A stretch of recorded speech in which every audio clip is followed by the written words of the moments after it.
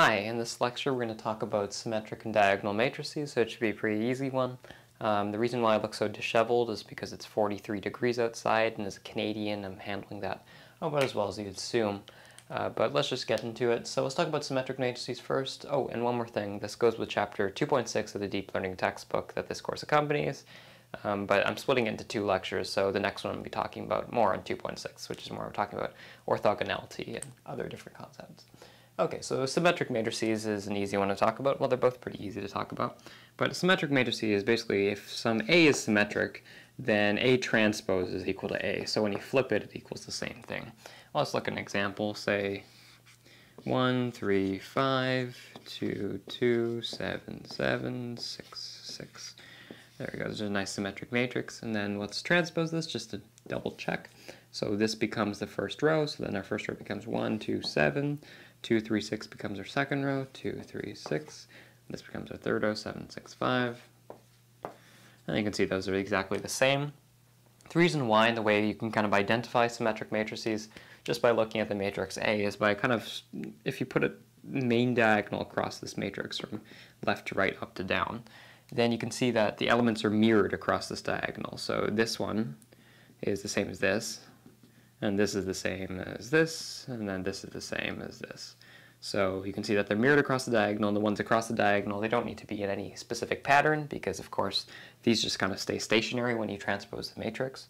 So as long as these things across the diagonal are symmetric, then you have a symmetric matrix that is the same thing when you transpose it.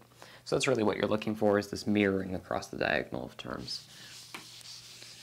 Alright, so that basically covers symmetric matrices. Now we want to talk about diagonal matrices. And one more thing about symmetric matrices and kind of why we talk about them a lot is because having the property that A transpose A equals A is quite, it simplifies a lot of matrix equations and that sort of thing. But as we'll see later on, a matrix being symmetric is often allows it to have a lot of other very helpful properties that make a lot of other things simpler, so they'll come up a lot. And often when we're making a matrix for some equation or some operation, we try to make them symmetric because that makes things a lot easier. Okay, so diagonal matrices is the second thing to talk about. So we've already seen one diagonal matrix, and that's the identity matrix. Right, so the identity matrix has ones across the diagonal, zeros everywhere else. And basically, generally, a diagonal matrix is any matrix where you have any numbers on the diagonal, and then zeros absolutely everywhere else, no exceptions. So that's a pretty easy way to remember it, basically across the diagonal. This is kind of a very inefficient way to portray a diagonal matrix because you're writing so many zeros. So often we just cheat and either we write, and you'll see me do this a lot, you just write two big zeros on the end here, and then in text often we say, to represent a diagonal matrix, for example, this one, we first make a vector, which basically has all the diagonal elements in it. So 5, 4, 3, 2, 5, 4, 3, 2. So we define a vector first, and then we call this diagonal diag v. And that basically just is the same thing as these two, are identical. All right, so you'll see that a lot in text. One thing that's very important to kind of mention about diagonal matrices is when you multiply them, it's a lot easier than normal matrix multiplication. So say if we want to multiply this by a vector first. So let's multiply this by a vector. So let's say A, B, C, D. And you remember how we multiply matrices and vectors, hopefully. So we're just going to do dot product between the rows and the columns. So our resulting thing is going to be another vector. So let's do with this. So you can see that 5 multiplies the A, and then the zeros multiply with everything else and cancel everything out. So we just get 5A here. Then we multiply this by this, and the zeros cancel everything out, so you just get 4B. Here, same thing, we just get 3C. Here, the same thing, we just get 2D.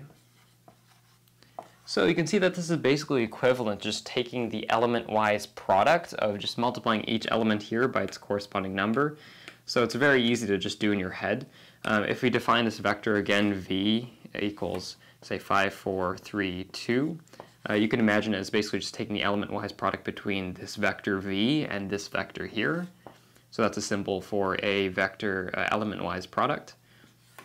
And we say A, B, C, D, and we just multiply this by this, and we get 5a, this by this 4b, and it's basically identical in that sense. So multiplying a vector by a diagonal matrix is really easy and really nice. And then the last thing is multiplying a diagonal matrix by another matrix, a normal matrix, and we see that that's almost equally as nice. So say we get some diagonal matrix, I'm not sure, 5, 4, 3, and then zeros everywhere else. And then we multiply this by some generic A, B, C, D, E, F, G, H, I, and that's our matrix there. So if we multiply these, we'll see that okay, you know what, I'm not going to be lazy, that's just going to make things more confusing. Something like this, so we multiply this by our first column there, and we just get 5a. We multiply this by our second, we just get 5b. Here by our third, we just get 5c. You do the second one of this, we just get 4d, and you kind of see a pattern here. So basically we just multiply each row by its corresponding coefficient here in the diagonal matrix. So everything here gets multiplied by 5, everything here gets multiplied by 4, everything here gets multiplied by 3. So we end up having 4e, 4f, and then we just get 3g, 3 A, B, C, D, E, F, G, H, I, H, I, A, B, C. All right, great. Just make sure I got my alphabet right.